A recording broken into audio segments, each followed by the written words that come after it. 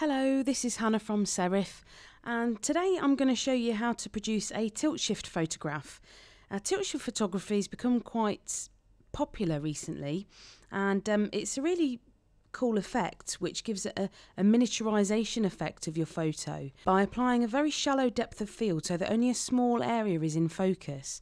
Now, producing this in camera can be quite expensive because the equipment that you need can cost a lot of money, and it's a very technical procedure, quite difficult, but I'm going to show you a way to produce the look in PhotoPlus post-production. So I'm going to start with the colours and contrast of the image first. With tilt-shift photos, the most common thing is to have quite saturated colours. So I'm just going to click up here on the adjustments panel and click on brightness and contrast. I'm going to slide the contrast slider up, more or less max it out so that the colours are quite rich, and slide brightness up just a tad as well. And once I'm happy with that, I'm going to select both layers using the shift key, right click and merge all layers.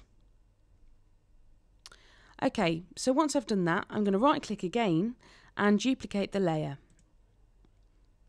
I'm going to name that tilt shift as there we go.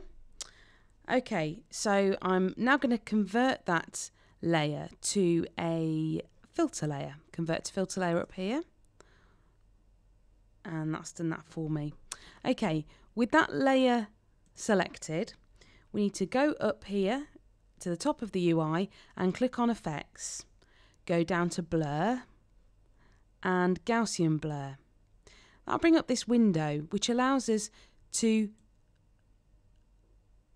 select the radius of the blur that we'd like to apply, and I'm going to set that on 20 and click OK. So what we need to do is create a layer mask.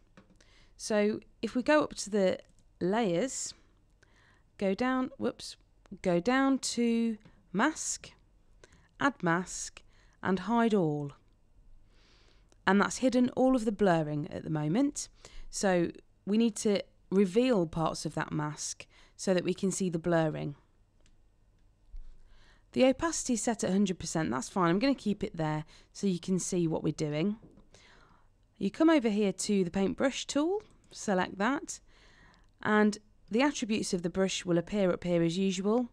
And the size of that brush I'm just going to bring up even more to about 850.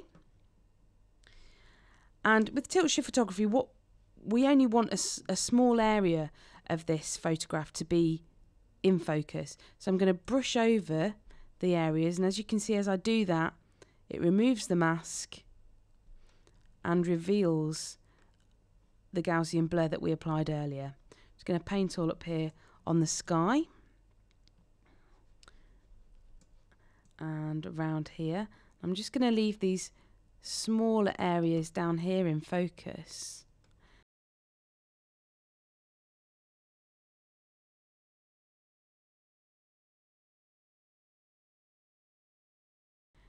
Blur this area out here. I'm going to leave some of the water in focus, I think. Get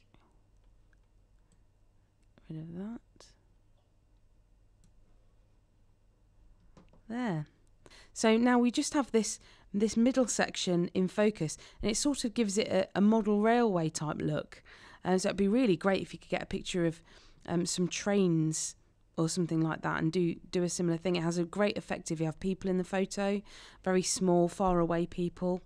But I think it's a really interesting technique and is just as good as producing tilt-shift photography in camera. Now, if you didn't follow those steps as easily, if you go over to the How-To tab here and go down to Adjustment Studios and the Makeover Studio, Smoothing Skin, this first method here, Gaussian Blur and Paintbrush, is exactly what we've just applied to our photo. So although this is for smoothing skin and for portraits, you can actually use this. I'll just click into it for you. Create a duplicate layer, tells you how to do it, says that they can do it for you. apply a Gaussian blur. So it's exactly the same steps as we've just taken. So if you're stuck, there's always the how-to tab that will do it for you. And there we have it, tilt shift photography.